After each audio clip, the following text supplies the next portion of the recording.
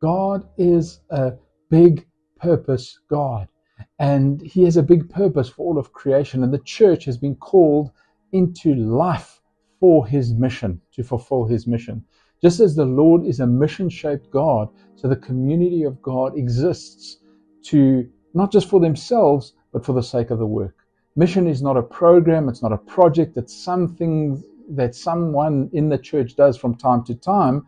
The church's very nature is to be God's missionary people into the world, to reach a not yet saved world.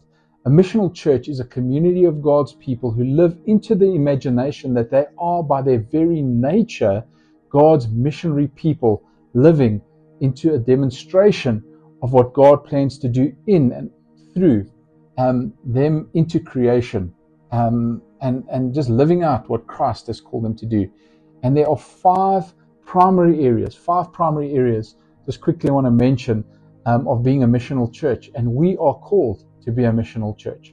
First area is that we enable effective leadership. Everybody gets to play. We want to be identifying, recruiting, training, monitoring, deploying.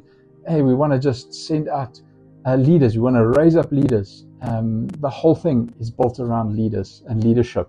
We want to encourage, second thing, encourage a lifestyle of service.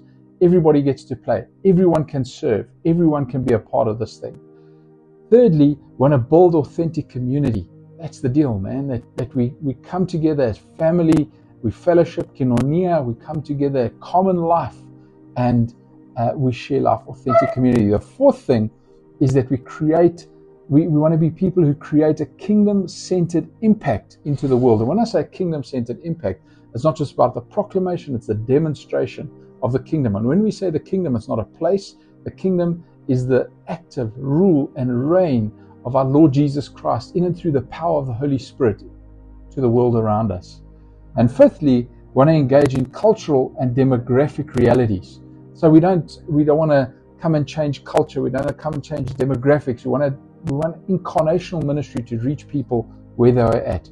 So as a missional church, again, we want to enable effective leadership. We want to encourage life-changing service in everybody. We want to build authentic community. We want to create a kingdom-centered impact. We want to engage culturally and demographically in the realities where people are at.